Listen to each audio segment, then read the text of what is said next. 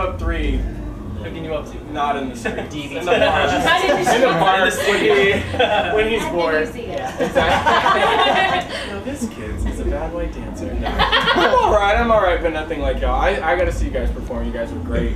And that's dope. That I didn't know that he actually requested you guys and stuff. That's pretty huge. Yes, that's real huge. We had no idea that this Hollywood paid any attention to our dance community because it's huge, and they probably still have no idea how big it is. It stretches from here to Seattle. You're talking almost 100 crews in 2008. And 5 years ago, we had like 20.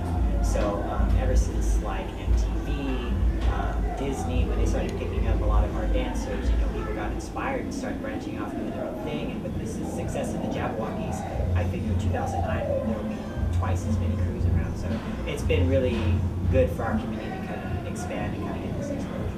And one thing I want to say or ask you too is, when the Jabbawockeez won the first season and stuff, it could have easily been over. There's been a lot of reality shows where somebody wins and then they never become heard of again, but they're doing it big. I mean, BET Awards, music videos, DVDs and stuff like that. Does that give you so much hope that you guys could do some of that too? And to be honest, because we really are really tight with them, we see them as that's for them.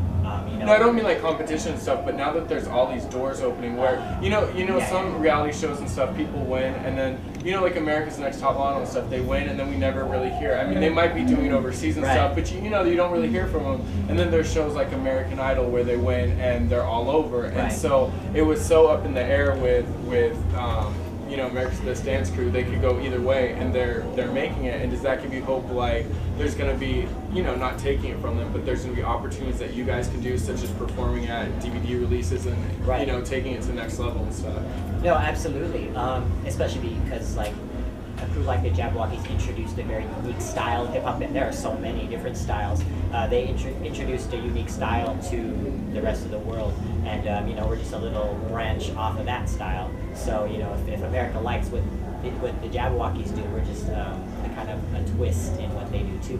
So that definitely could open doors for what we do, and we'll definitely take any opportunities that come along. No, and then I'm gonna ask you, how was it finding out you had to dance? You guys found out a week ago and had to put something together. How do you guys make sure that when it comes time and stuff like that, you got it down? Because you only have a week. I mean, I think people see you guys perform and are like, oh, that's easy, but let them know like really what goes behind something like that, from the point of getting the call to having to perform tonight. Late nights, long hours, extra rehearsals. There's no way to get around it. You can't cut corners unless you want to look really bad. You just have to throw down the extra rehearsals, put up with the last minute changes, getting our mix extremely late, people, things falling through. You just gotta roll with it and kind of suck it up and have a good attitude, because it can't be about it being frustrating for you. It's gotta be about the team and what goes on stage. So you just man up. Or woman up, it's all good. Or woman up. Yeah, there's no secrets. You just work really hard and focus. And then it pays off, because then you guys perform good, and then there were so many like talented people here tonight that got to see you guys perform. You guys were on the stage and stuff. There's people from the execs, the Disneys, the stars and stuff like that. So you just never know, and then it makes it worth it. Last question. So what I've always wanted to know is, in a dance crew and stuff, you guys like performing together, practicing and stuff. When you guys get in a fight and mad and stuff like that, do you guys have like a dance off? Or do they just do that like on? We could do that. That's a good idea. That'd be pretty cool. Yeah.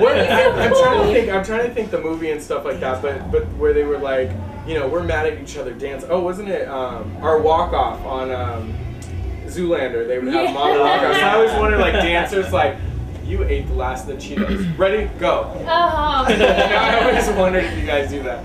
But I guess not, because you guys won't know. We will now. Yeah. Well, I'm going to see you guys again. I've interviewed you guys a couple times. You guys are in demand and stuff like that. And until we see you again, what's next for you guys? Real quick, one sentence. What's next for you guys?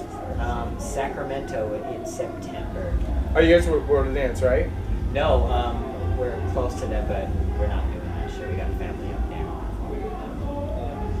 We didn't get invited this time, so.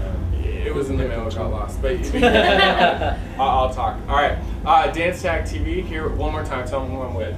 Super Galactic Beat Manipulators. And they perform for Step Up 2, the Streets DVD. Step up 3. Step Up 3. Call it Step Up 3. You gotta make me double question the movie. What movie am I here? Bumbleina? No, I'm just kidding. Alright.